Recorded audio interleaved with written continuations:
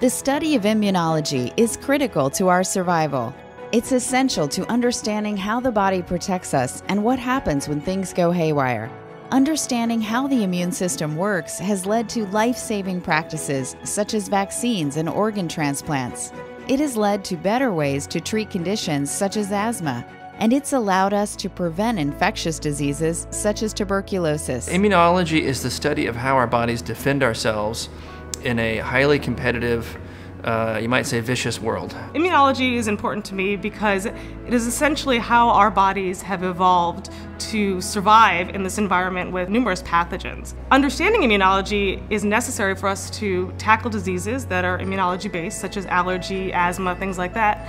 But at the same time, we can use immunology to understand other diseases that we don't think classically as immune disorders, such as cancer or diabetes or degenerative diseases. Our Immunology Graduate Program is one of the largest pediatric training programs in the country. We offer rigorous coursework and practical training with some of the world's top immunologists. This program can help you discover that immunology affects nearly every biomedical area. If you want security in your scientific field, an ever-changing landscape of exploration, and want to make a difference to the health of the world around you, this is the place to start.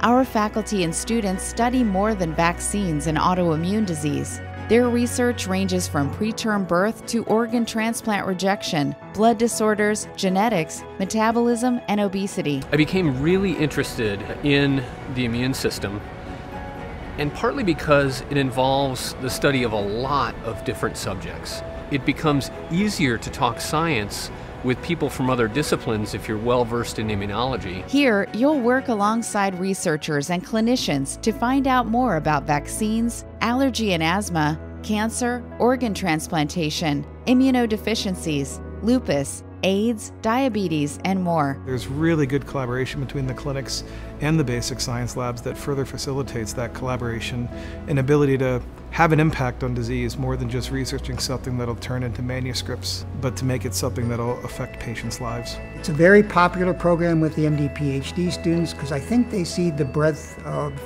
knowledge that you can accrue through immunology, and also that in their future that immunology will be an important component of whatever research they end up doing. I think the ideal student for Cincinnati Children's and for my laboratory is somebody with an innate fire in their belly to do discovery-based research. Our students have the opportunity to work on grant-funded research to do meaningful work published in scientific journals. Science can be something that you have to do over a very long period of time and repeat over and over again, experiments, and so you really need somebody who's dedicated, who's hardworking, who's enthusiastic about their research and really wants to feel that they can make a difference. Find out how you can be part of making a difference. Learn more at cincinnatichildrens.org/immunology-program.